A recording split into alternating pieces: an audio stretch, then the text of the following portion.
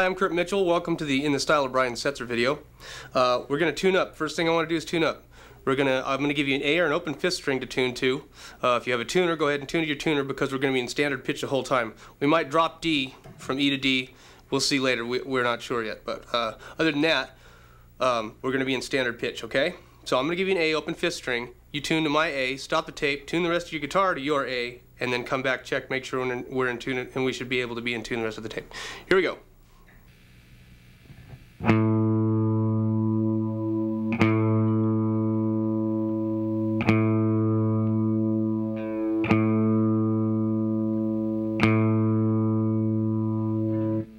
Alright, I want to talk a bit about the gear. I'm playing one of these big, this one's an Epiphone, playing one of these big semi-hollow body, this is actually a hollow body guitar, with a Bigsby tailpiece on it, right, for this.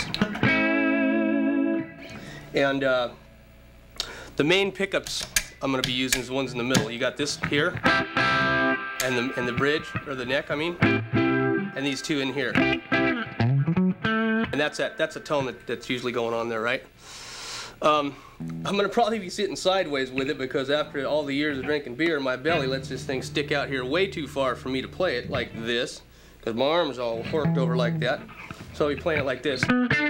Plugged into a friend of mine's. I borrowed a 1964 Blackface Fender Super Reverb. It's a deluxe reverb. So I'm using the reverb on it, okay? Just a little bit of reverb on it. And I got it jacked up and plugged into another cabinet and mic'd, okay? I got a delay. There's a little Roland delay and a little Roland distortion box. That's all we're going to be using. So straight into the amp. But if you jack the amp up, you get that creamy sort of non-distorted distortion. You know what I mean? It's not buzzy unless you need the buzz. If we need some buzzy distortion, I'm going to hook up that little yellow pedal. But we're going to be using that delay a lot, and I'll show you how to set the speeds. You set them for slapback, and we'll get into that in a minute. But as a matter of fact, let's get into it now because the very first riff we're going to do requires it to be on. So here, check it out. It's a slapback, right? With about 2 slaps.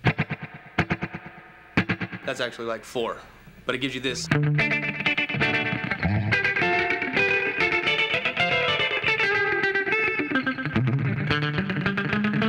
Okay, and the reverb's a little heavy right now. I might turn that back a little bit so it gets clearer, but that's basically how we get this sound. All right, let's get on with riff number 1.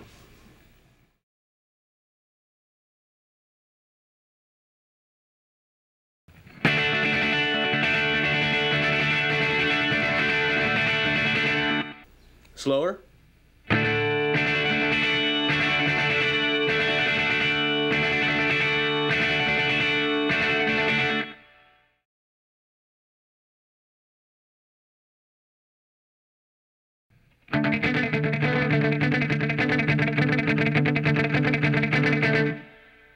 Slower.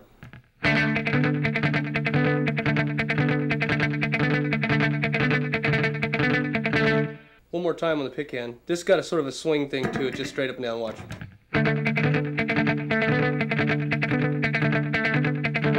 But with an upstroke on the first beat. Okay, here we go.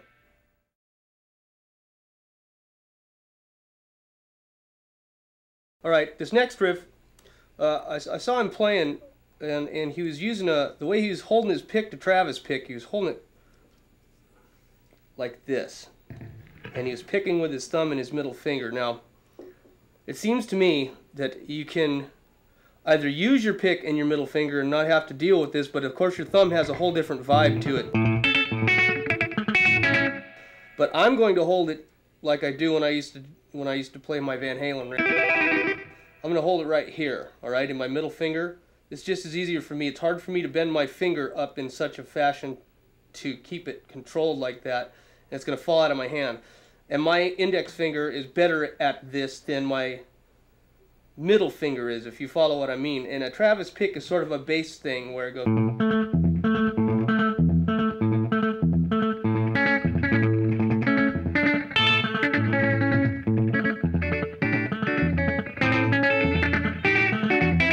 All right, and now we're going to do that a lot. We're going to do that a lot throughout the tape. So it's kind of hard to get down. You might want to get it down without your pick. You know what I mean?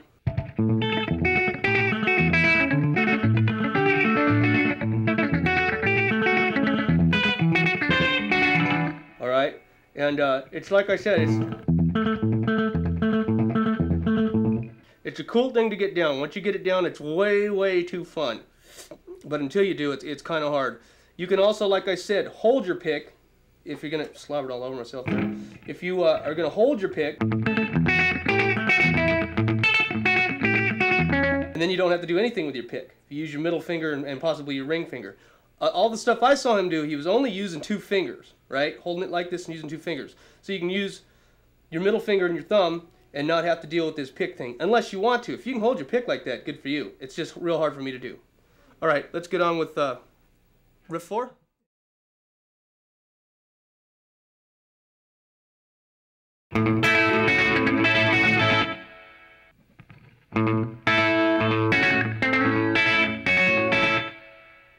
One more time.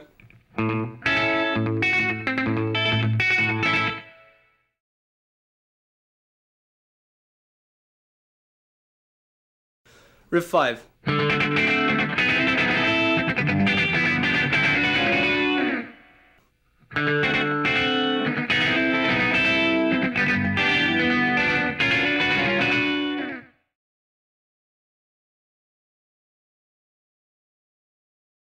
Riff 6. This is where the delay's got to be set just right, okay?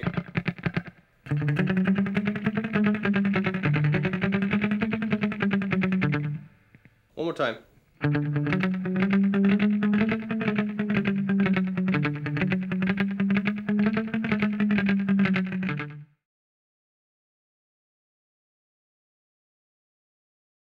Riff 7.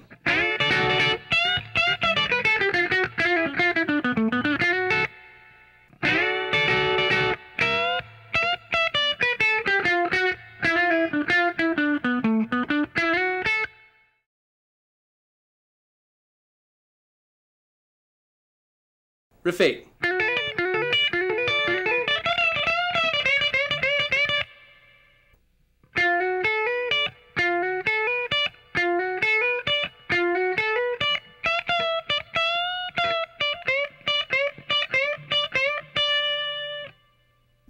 Slower with the right hand. I'm using my 2 fingers here and my index finger, like I said before. However you want to do this, you go ahead and figure it out for yourself.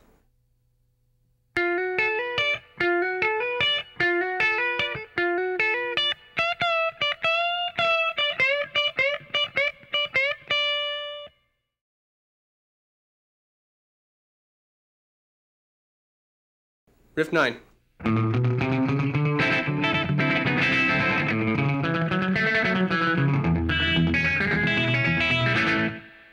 A little slower.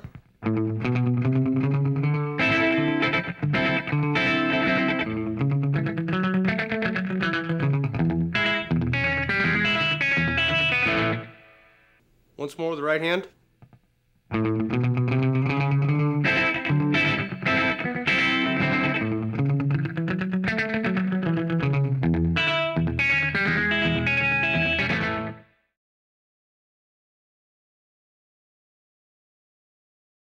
Riff 10.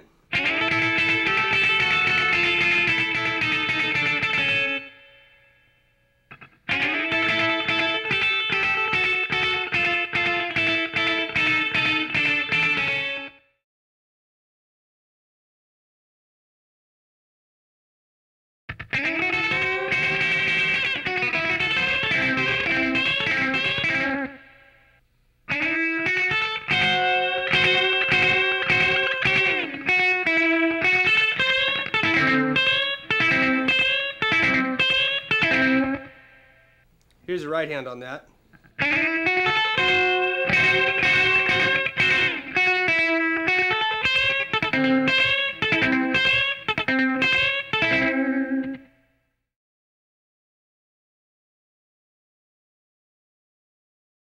Riff 12.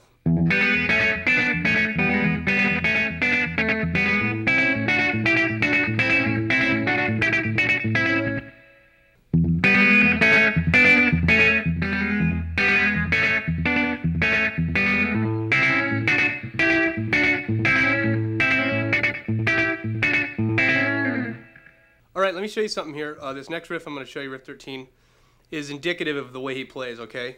He's going to be sort of Travis picking. I'm going to use my pick and my 2 fingers because, like I said, that's just easy for me to do. Whatever's easy for you, figure it out. But he's playing these 7th chords. There's a 6th added, and then another 7th. And then barring them, then here, and then here. All right?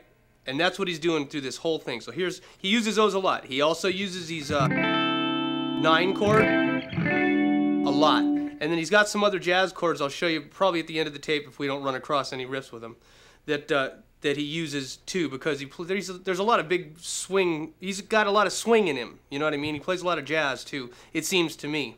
And then this rockabilly stuff's it's hard to explain. He also plays really hard. You know what I mean? He plays real stiff and real hard. And that's what gives you that and put the delay on it, and that's why his amps distort pretty good too. These amps, you got to really crank them up to get them to distort. When you play them hard, you get that attack and that whole feel. So.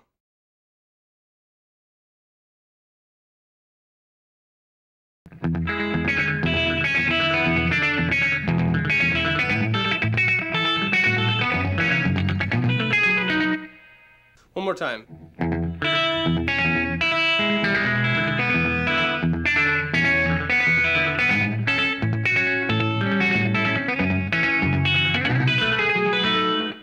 One more time with my right hand. I'm just sort of, it's not real accurate, this what I'm doing here. It's just sort of like this.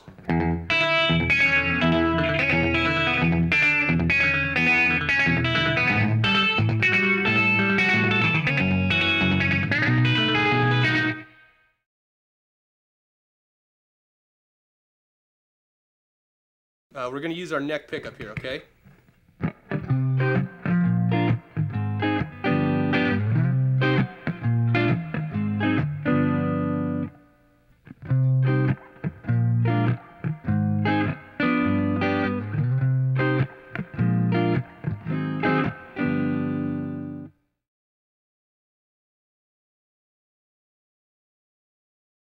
Riff 15, I want you to understand that he's hitting all the notes here and then he misses these. Not hitting that and he's not hitting this either until he gets to here. So it goes like this, 15.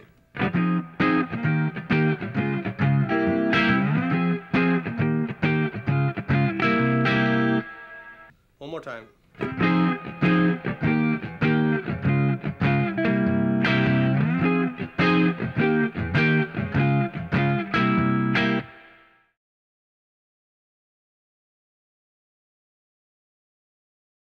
Riff 16, we've gone back to the 2 pickups now, okay? Middle switch, here we go.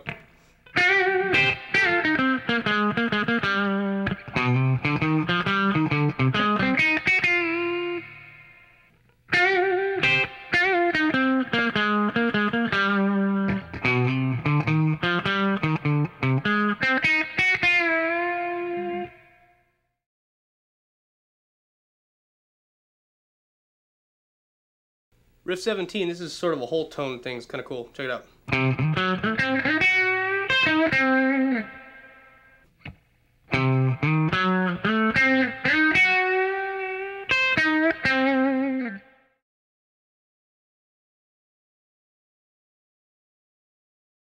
Our delay's back on real heavy.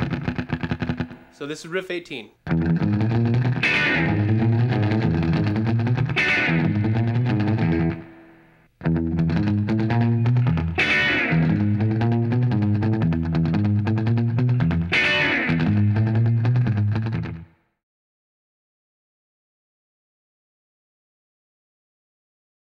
Riff 19.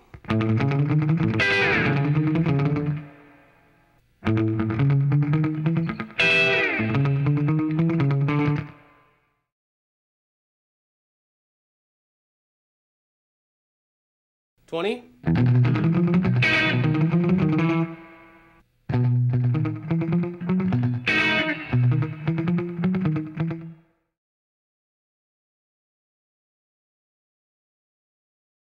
Riff 21, a bit of Stevie Ray Vaughan here. Check it out.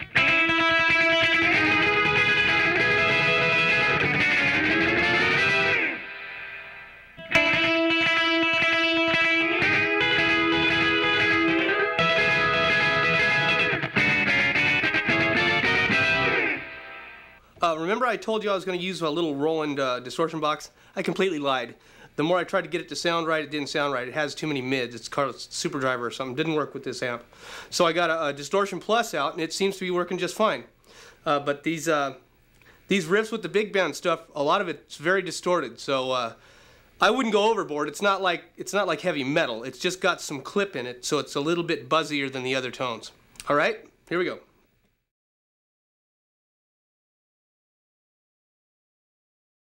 Riff 22.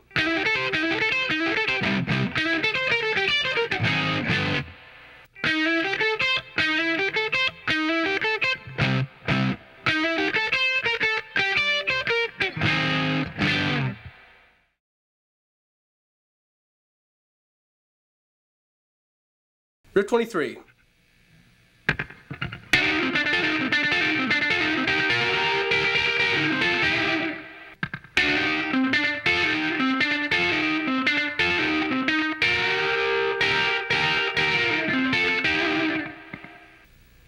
I'm using my 2 fingers here, and then right here. Here we go.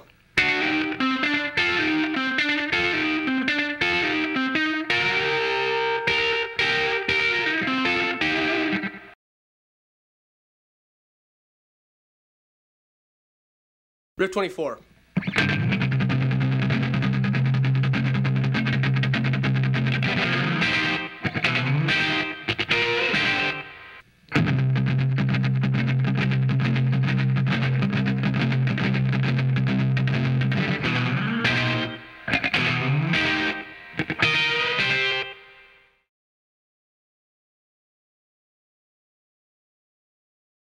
Riff 25.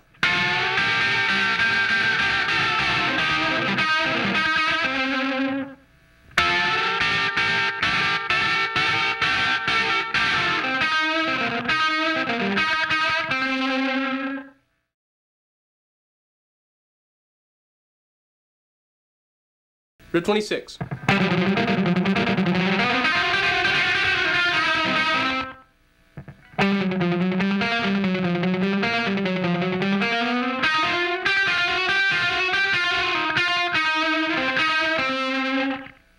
One more time with the right hand. Notice we're on our bridge pickup here.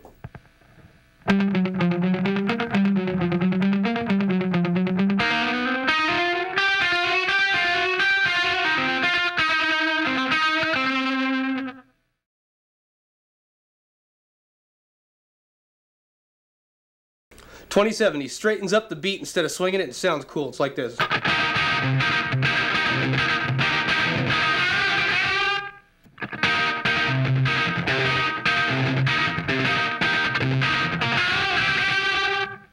We got our delay going on this real slow, okay? So it's like this. All right. So I just turn my delay down, so it's going doink doink doink. But it's actually a triplet, so if you think about the song going, it's a triplet, so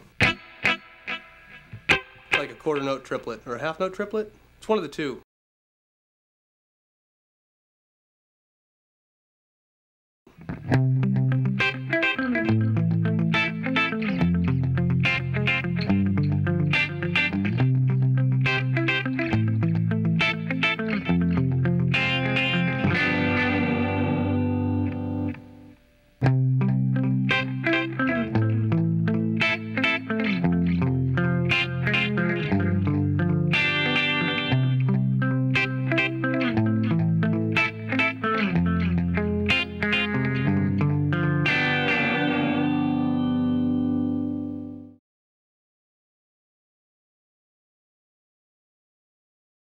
"29.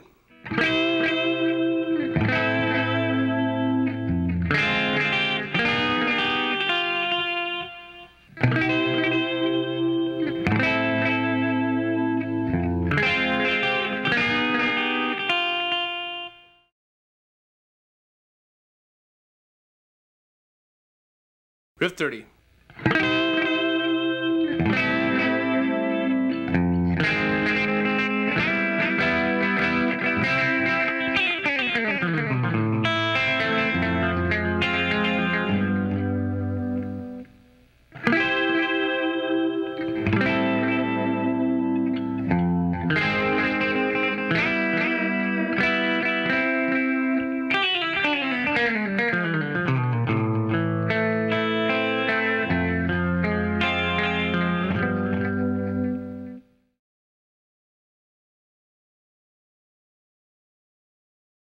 Riff 31.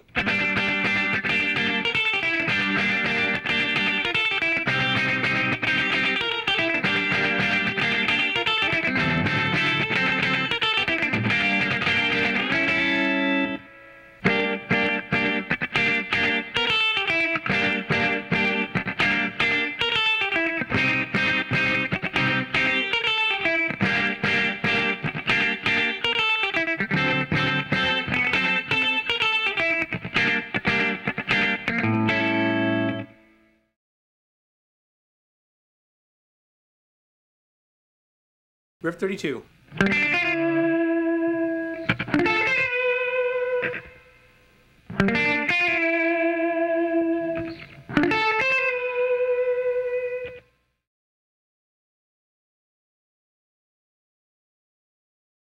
$33.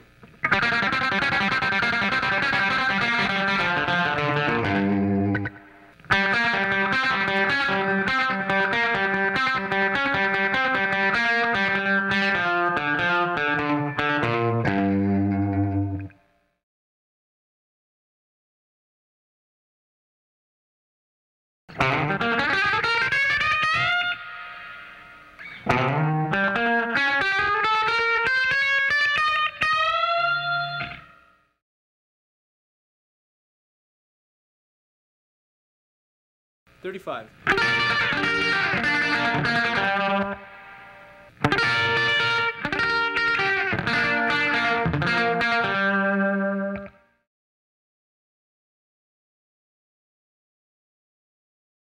Riff 36.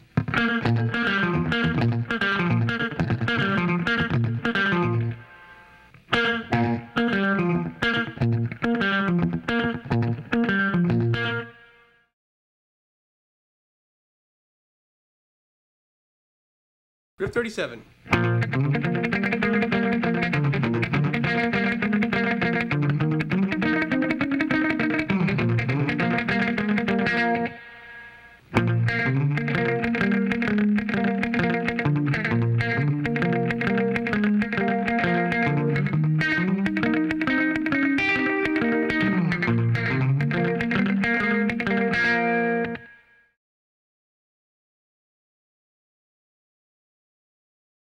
Here's Riff 38.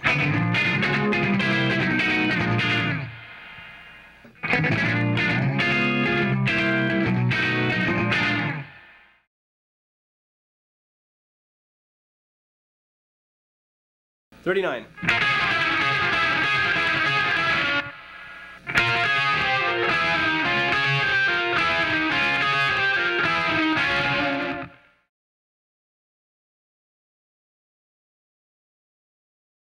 Riff 40.